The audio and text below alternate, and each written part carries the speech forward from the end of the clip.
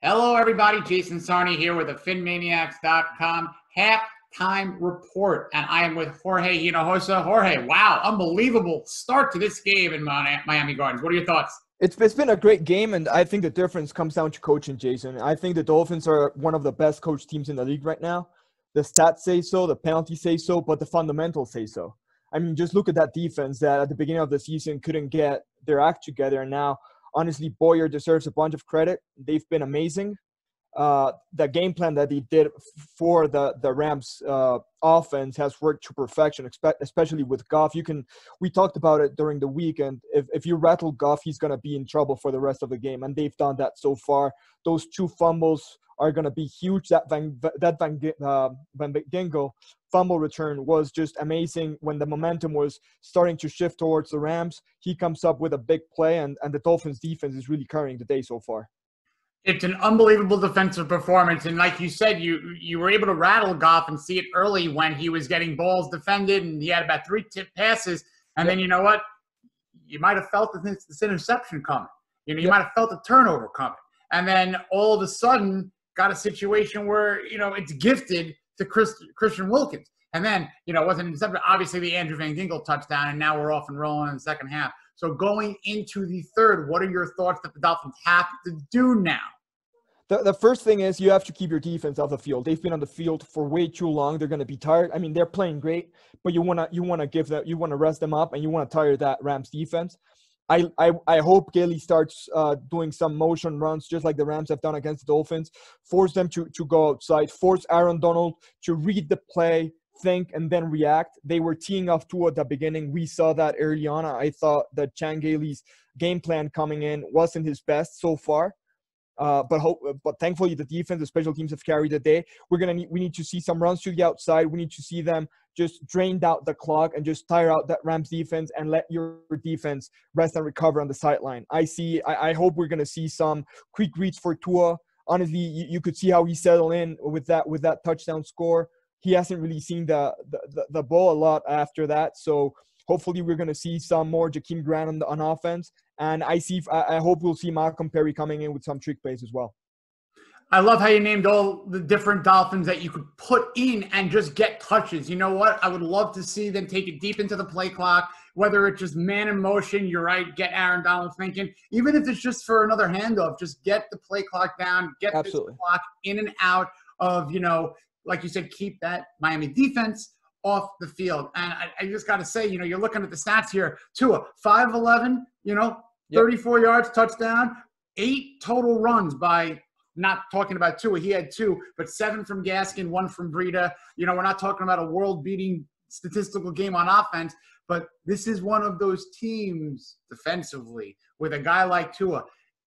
I don't care. You don't need 20 of 30 for 300 yards, Absolutely. 3 touchdowns. This is enjoyable. So we're not out of the woods yet. We've all seen it. We've all been there. The Rams did go into the locker room with a little tad of momentum with 3 points, although the Dolphins can kind of counter that, knowing that they held them off for a touchdown. The Dolphins do get the ball in the third, and I think that it's paramount to at least negate that 3 and get a 3 of their own at the very least. A touchdown would be nice, but how would you like to see that first drive materialize game plan wise? Look, I'm gonna say that Breida needs to have carry the load right now. Honestly, I think Gaskin and Preston Williams didn't seem focused coming into this game. We saw the 2 big drops by Glitch, and I love him.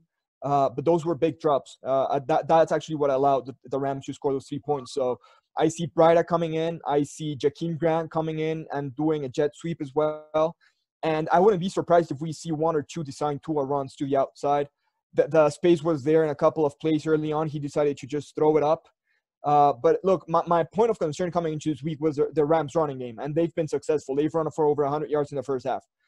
Thankfully, we've got a big lead, which is going to force them to throw. Now, the Dolphins need to give Breida the ball.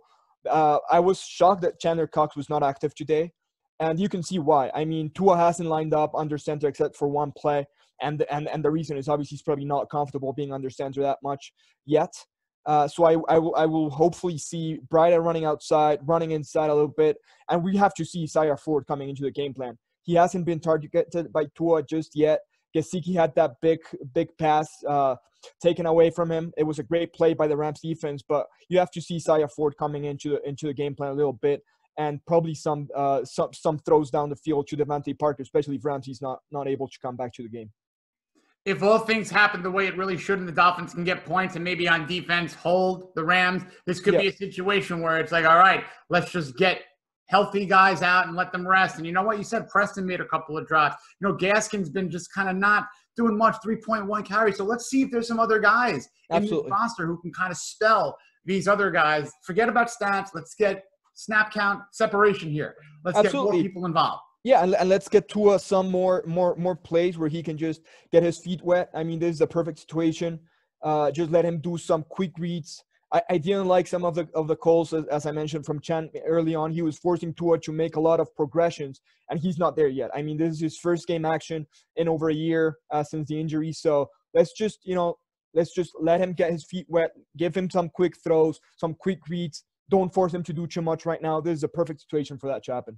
And just to run down right now, those 5 receptions from Tua spread across 5 different receivers. The target-wise, he was looking at Preston Williams the most 4 times. But you know what? With those 2 drops, not really looking great to see Preston continue to get targets in the 3rd and 4th. So you know what? Let's see what they do. A running back has to step up. They need to create chain moving and extra downs on offense. So, Jorge, we got about a couple of minutes until we're getting back to the 3rd.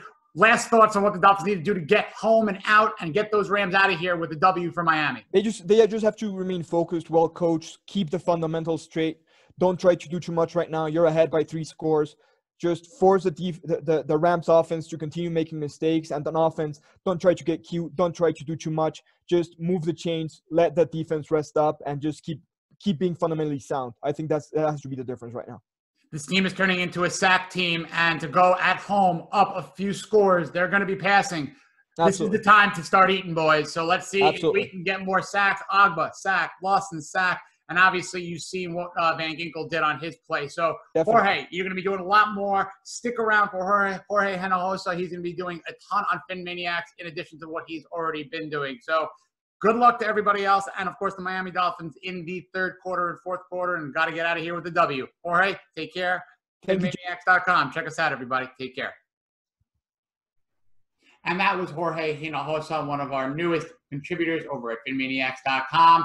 I'm Jason Sarney. Thanks so much for listening to this one, and check out tomorrow's new show, The Monday Quarterback, with my brand new co-host, former Miami Dolphin quarterback, number 9, Jay Fiedler. Look forward to it. Can't wait. Speak to you soon, everybody. Fins up. Take care.